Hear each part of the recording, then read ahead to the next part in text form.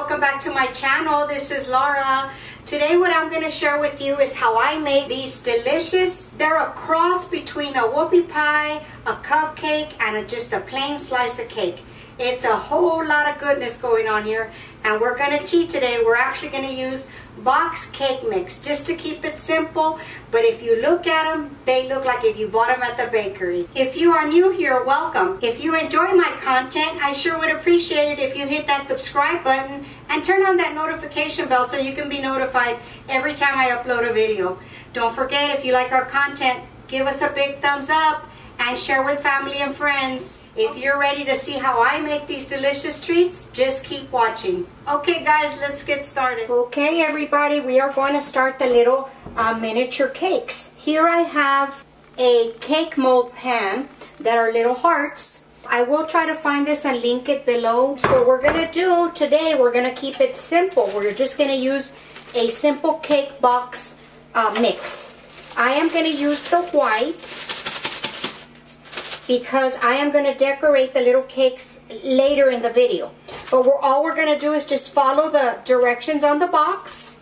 Okay, so we're just going to add our oil, whatever your cake box requires, our water, and our eggs. I am going to add just a little bit of almond extract and some more vanilla. I just like to doctor them up the way I like them. If you don't want to add more, don't add more. You don't have to. I'm just doing this to add more flavor to the cake. Okay, I got everything mixed up nicely. And what I'm going to do to make it easy for myself to pour, I'm going to pour it into a measuring cup so I can pour it into my pan. It just makes it easier. You don't have to do this step. Okay, let's move that aside. Now let's prepare our pan. This is a non-stick pan, by the way. I am going to spray them anyway because I don't want to have any accidents. Okay, and then I'm just going to fill them up. Not fill them up completely because of course they will rise. So you're going to fill them up about 2/3 of the way. And just take your time.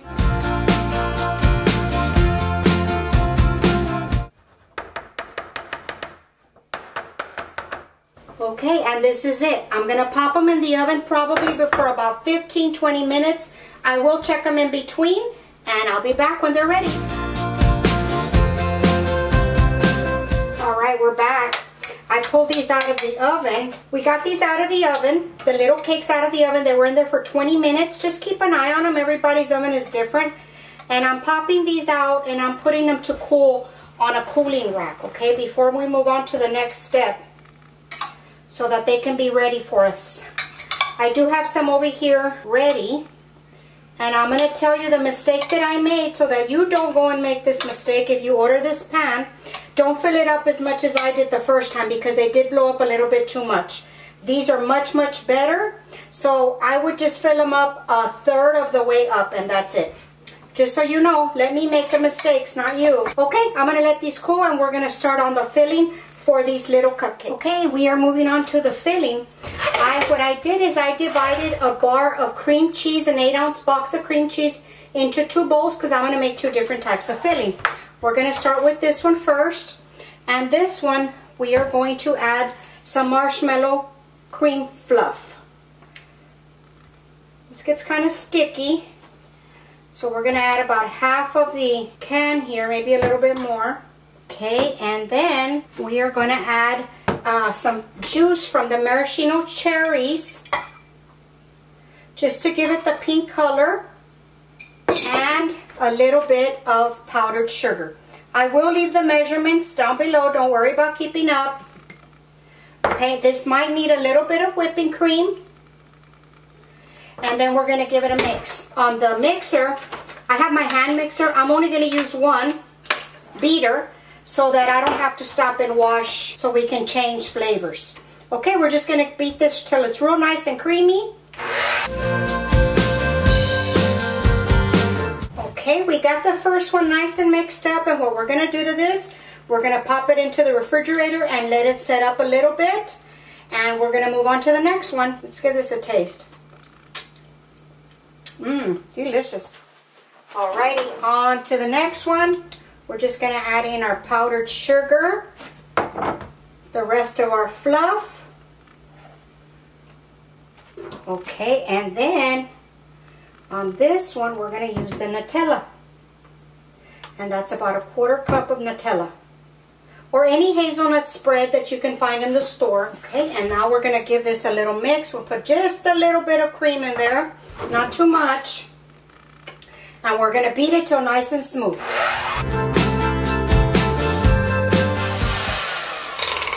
Okay, now we have this one ready. And we're going to let this sit in the fridge. Make sure everything is mixed up. Sometimes the fluff gets a little stuck to the bottom. We're going to let this hang out in the fridge until we get the ganache ready for the cupcakes. Let's give this a taste. Mmm, delicious. Okay, I'll be right back. We are going to move on to the ganache so we can have it ready. I have a bar of semi-sweet chocolate. All we're going to do is break it into smaller pieces. And I've already warmed up my heavy whipping cream here. It's pretty hot. We have it. I like to break it up small so that when I pour the milk in there, it melts. Okay, now I'm going to pour the milk in there, the heavy cream. I am going to put in the corn syrup. The corn syrup is what makes it shine. And some flavoring. We're going to use some vanilla. And then we're going to whisk it until completely melted. See how it melts? It starts looking like a big old jumbo mess right now. But as you continue to whisk, you're going to see how the chocolate comes together. See how it just comes together? Okay, and then I'm just going to make sure everything is off the sides and that there's nothing stuck anywhere. And it's pretty liquidy right now, so what we're going to do is we're going to let it hang out in the fridge for about 20 minutes at a time. And then you'll take it out and continue to whisk it, and it will thicken up for you to the consistency that we need. And I will show you that in just a few minutes. Okay, so we have everything. We have the filling, we have our cakes, we have our ganache. I am going to get some sprinkles and stuff together, and we will be back as soon as our ganache is ready. Okay guys, we're back with the little cakes. This is how they look before you slice them. There's some that we're going to do different, that I'm going to stuff them, like I said, with the filling. And then there's some that we're just going to coat with ganache. Now when they come out of the pan, they look like this. I like to flip them over and use this side because this to me looks prettier than this side. So we're going to do those. And then we're going to also stuff the ones with the ganache. These are the bottom. These are the ones that we split in half. And all I do is take a serrated knife and slice them in half. And I put them in the freezer for a little bit so that they're easier to handle. And we take our chocolate filling. We're going to do these with chocolate. And I put 1 scoop.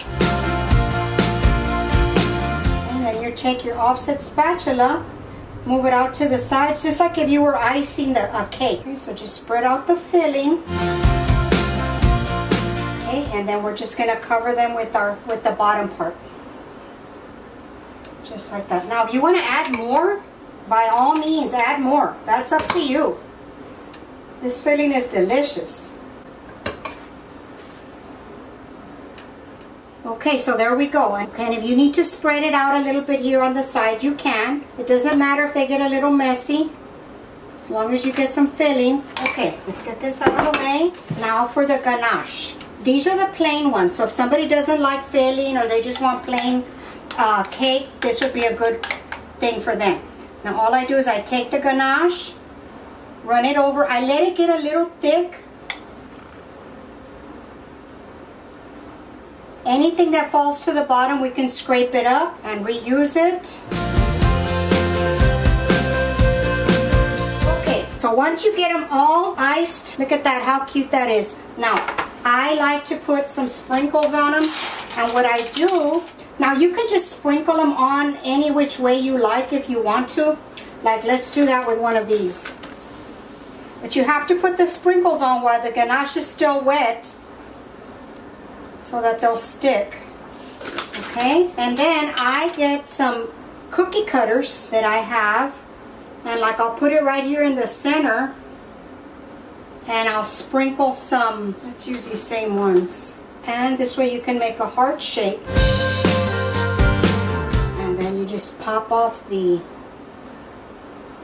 And there you go. You have a real cute little heart. Look at that. Now you don't have to go to that extreme if you don't want to. You can just decorate them any which way. But I think that would look so cute.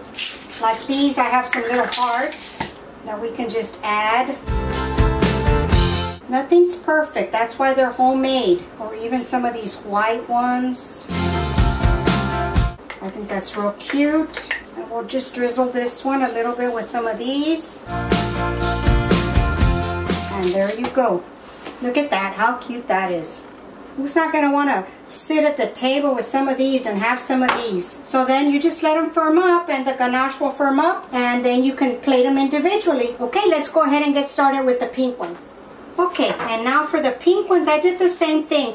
All I did was slice these in half. I'm going to use the top parts is the part that I'm going to put the filling on.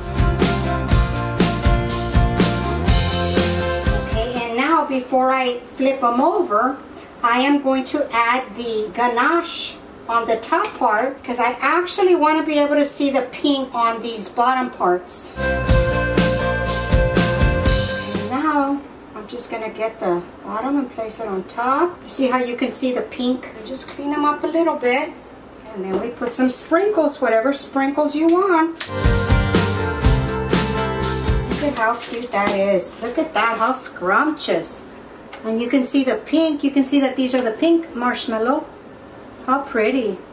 Okay guys, let me clean this up and we'll finish this out. And we'll give these a taste. Okay everybody, these are my delicious treats that I wanted to share with y'all that we can make out of a box cake mix. They're going to think you bought it at the bakery. So let's go ahead and give this a try. I just can't make up my mind which one I want. I think I'm going to go for the Nutella marshmallow one that's over here. I'm going to take a bite out of that one.